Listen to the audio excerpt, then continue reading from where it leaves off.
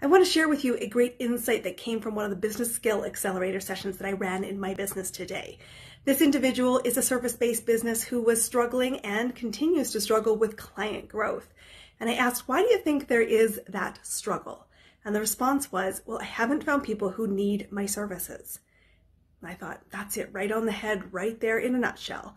I said to her, you are looking at this from the wrong lens. Clients don't need you. What they need is the results. And when they are trying to figure out how to get the results, they make a decision, a choice about who they work with to get those results if they are unable to get them on their own. Changing that perspective, shifting that lens will be the key to figuring out what rooms to get into, what messaging to use to create movement, and ideally, what offers focused on results will create the yes momentum in the business.